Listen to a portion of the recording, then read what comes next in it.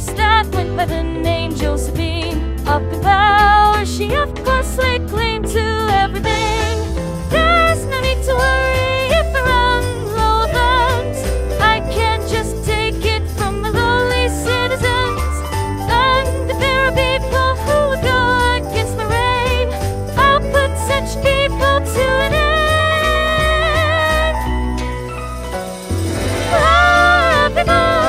A sight to see for sure, sweetly blooming in a vivid color.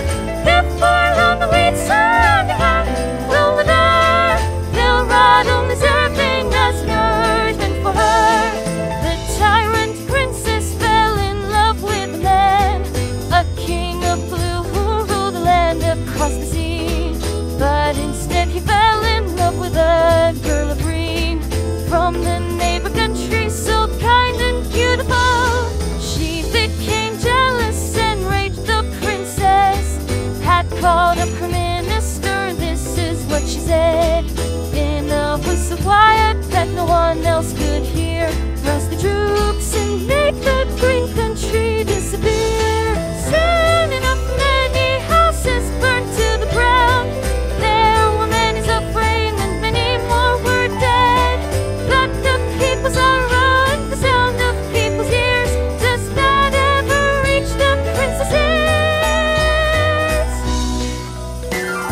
The people, a sight to see for sure, sweetly blooming the unending color. Even though it's a lovely flower, what is more, I'll never get anyone reaching for the many thorns.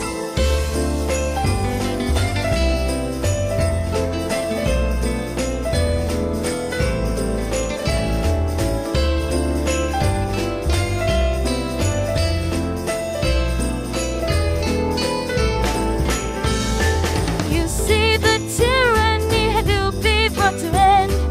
It was by the anger of the weary citizens. With the hate inside their hearts, here the mob was led by a woman with a sword and armor of red. The rage that was building, which they steadily bore, had at last brought the country to take up the swords. All the royal soldiers had been battered from the war. They were much of a deterrent to them anymore. Finally the countrymen had stormed the royal grounds, but they could find not a vassal by her side. By the time the pretty princess made for quite a sight, when they finally caught her in the night. The people, a sight to see for sure, sweetly blooming with a tragic color. The ideal world that was created for her, how soon will fall to pieces, brittle and little of worth.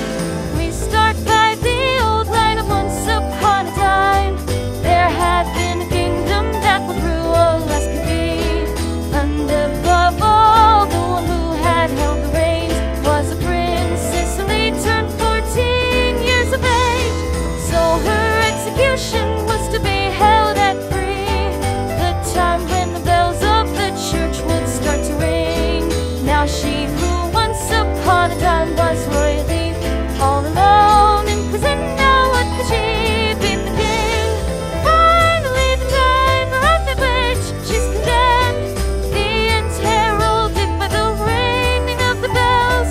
She didn't even look at the crowd as she knelt. Then she had said,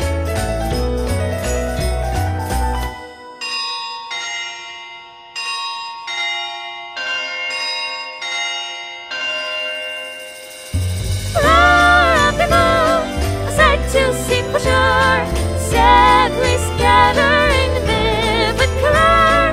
Now at least the people talk the heard they before. Ah yes, that was certainly the daughter of evil. Washed away in the sea is a bottle made of glass. Inside is a wish on a small message, floating far beyond the horizon's edge. It without a trace vanished away.